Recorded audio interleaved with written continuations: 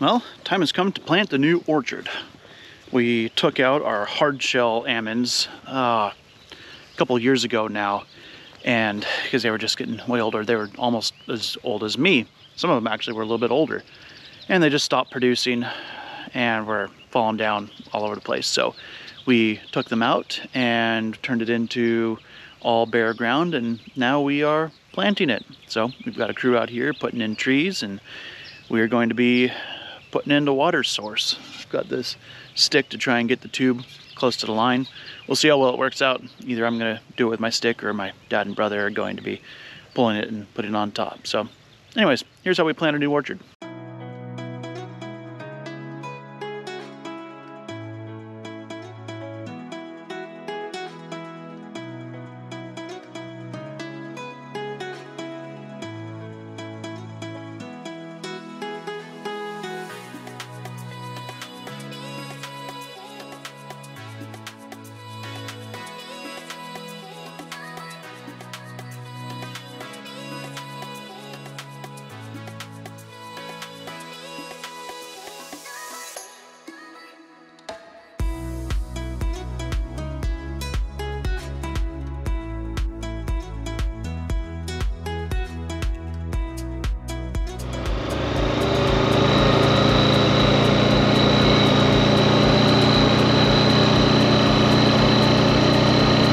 We ordered the trees from the nursery, and they come in a bunch of trucks, and basically keep them in there to keep them cool and moist, at least as best we can, and then pull them out in these flats and go and stick them in the ground. But once we get them into the ground, they're going to need water pretty quick. So going to be getting the irrigation set up as soon as a row gets finished planting. Prior to planting, a crew comes out and marks out the spaces where the trees need to be planted with straws.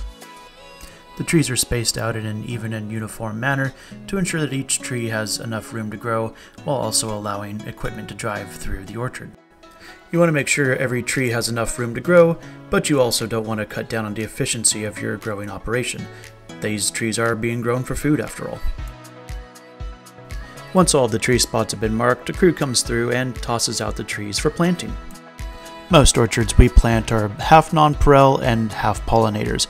Nonpareils are one of the best-selling nuts, but they can't pollinate themselves and need a different variety of tree to help out. Once a line of trees has been thrown out into their proper spots, the crew comes behind and digs each hole by hand and plants the tree right down into the ground. They then tamp it down to seal up any air pockets. This relatively small orchard took about 7,500 trees in total, which in this orchard in particular comes out to right about 140 trees per acre. That's far too many trees for us to plant alone, so we're very reliant on hiring a labor crew to come out and help out plant the orchard. Once the crew has finished planting the trees, we need to hurry up and get the irrigation system going to help further seal up any air pockets, as well as give the baby trees a drink of water before they dry out. All of the irrigation line had been put out way beforehand, but we didn't want the tube to get in the way of the guys planting the trees. So once an entire row of trees is done, we go along and move the drip tube up on top of the berms. Or we at least attempt to, in my case.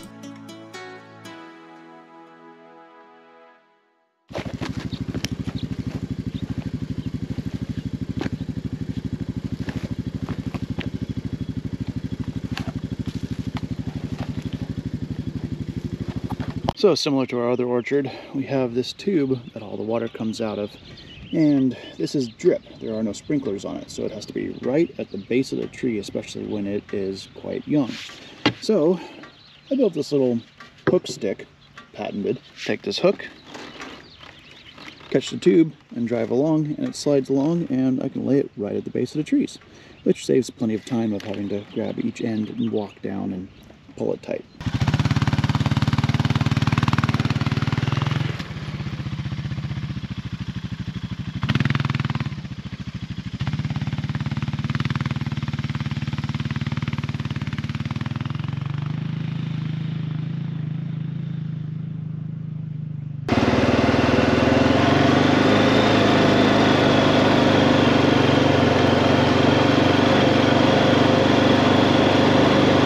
So yeah, the little tool's working pretty well. I'm I'm getting about 3 rows to every one of my brother and dad's, so I win.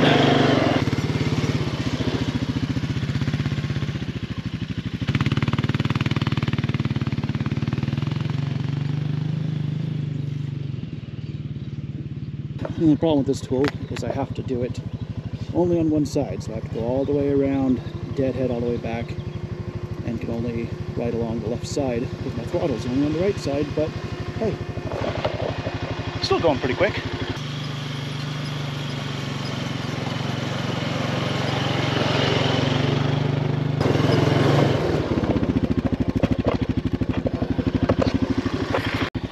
Going along just fine, and you'll get one of these kinks in it, and it just rips this tool right out of my hands. But better getting pulled off the four-wheeler, I guess. This little tool is working great. It's just as everything is warmed up, the tube has gotten more pliable and bendy, and it's been binding up a lot more, but it's still working pretty good. Getting very close to being done. I love California, but man, it goes from winter to summer in like 3 days. This time last week it was wet, and I was ready to build a fire in the fireplace, and now I'm ready to go home and put on shorts and flip-flops and come out here and finish this. It is hot.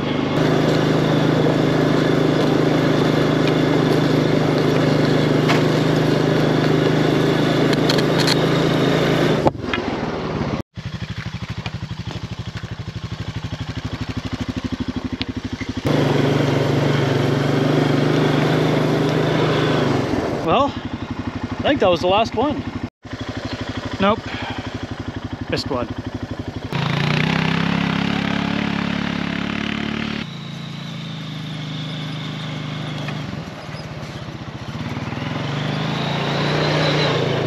Okay, for real this time. Finished laying all the tube out next to the trunks. My dad and brother are still hooking up everything, so I'm either gonna go help them or get a little bit late. We got an appointment tonight, and gonna pick up on this tomorrow and get all of the water going. So see you tomorrow. Day 2. Time to hook up all of the hoses to the water source and get the water going to give these trees a drink, because it might be nice and cool right now, but it is gonna be warming up any second. I can already feel my skin starting to get warm. We are flushing the ends of these, which lets all the water and debris to pour out the end, but that's going to lead to zero pressure in the line. So I'm going to go through and close off the lines.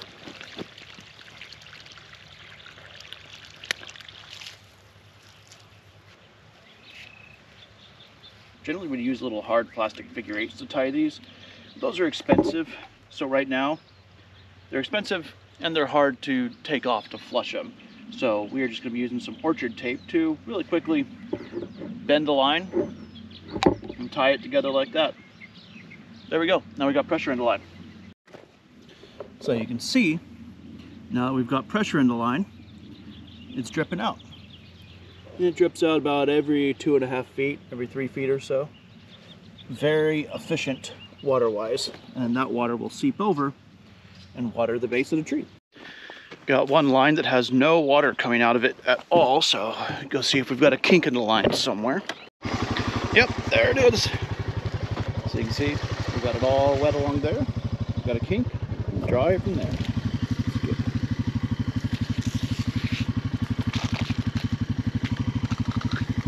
There we go. Some of the lines have a little bit too much tube on them, so we gotta trim them down.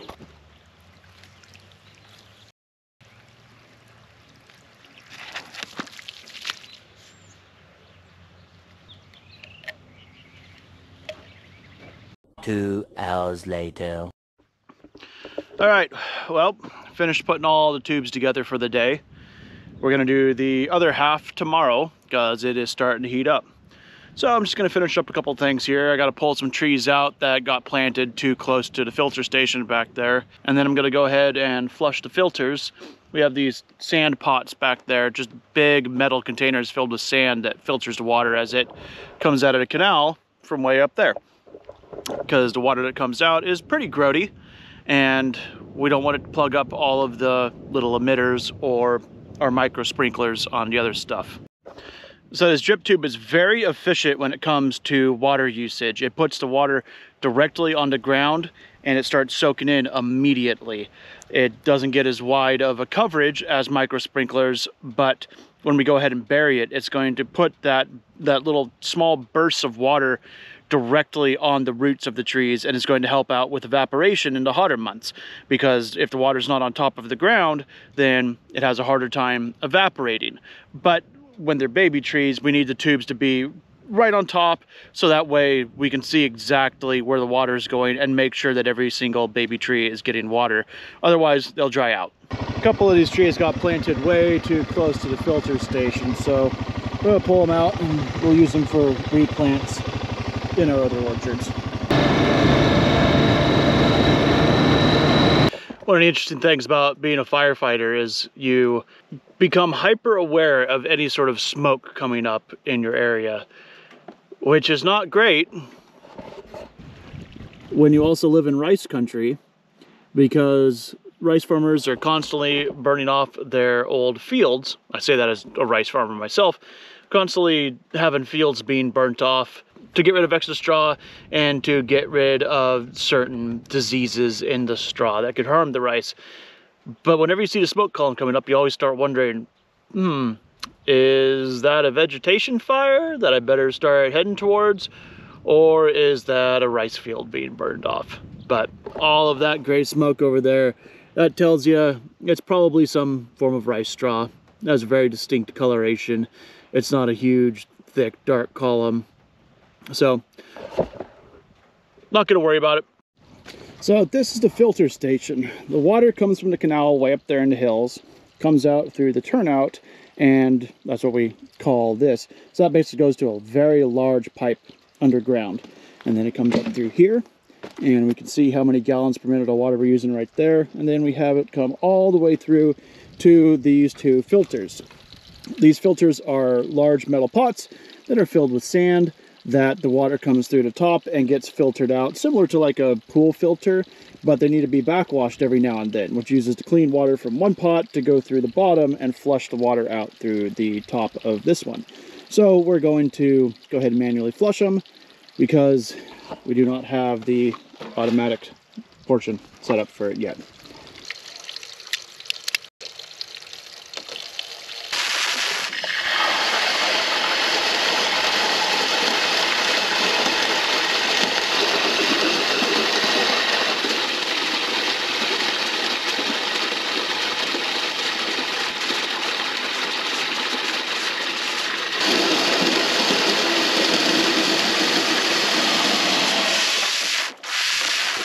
So we have the automatic flush control set up. Basically we have a little electric controller over there that sends a signal to these, which are little magnetic magnets in here, that pulls a plunger up and down and reverses the water flow as needed. But since we don't have that set up, we just have to manually turn it, which is what's going to cause it to flush.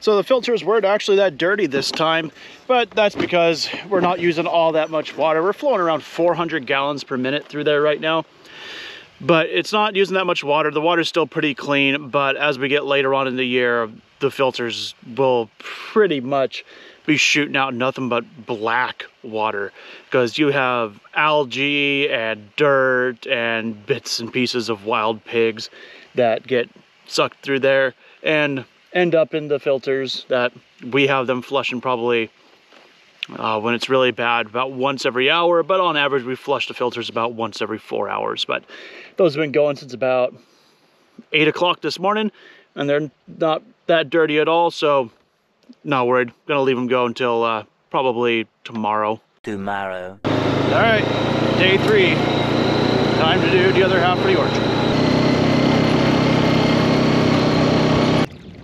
Looks like my dad and brother started without me, which makes sense because I was gone for the evening, so I'll just go ahead and get started over on this side.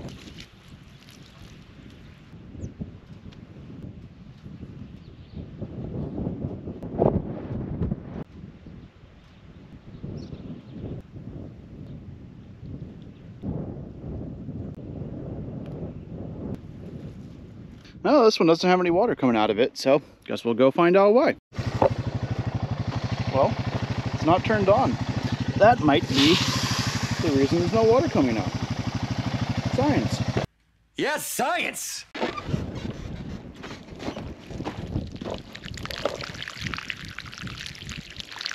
I think we might let this one flush a little too long.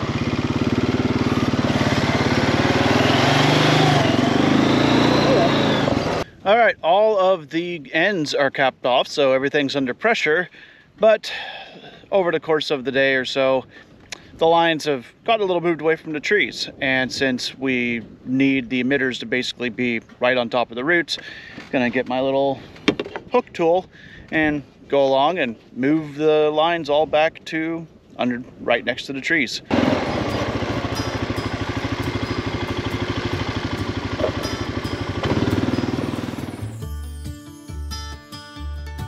No matter whether the water comes from a canal or rain or from a well, water is the single most important resource to farmers, which is why we try to be as careful, respectful, and efficient with this resource as we possibly can. You can have all the land in the world, a literal mine worth of fertilizer, and bags upon bags of seed, but if you don't have water, you're not going to get your crop to grow.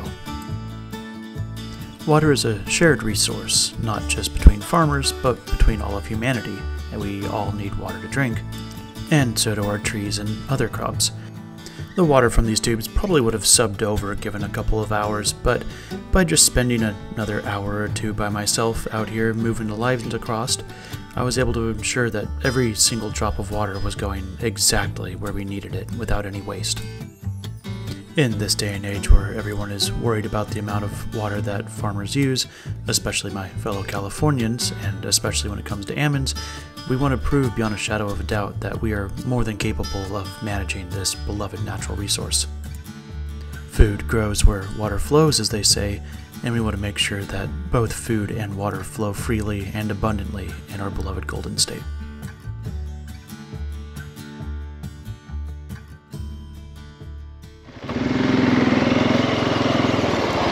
That's the last one. Last thing to do, go flush the filters again.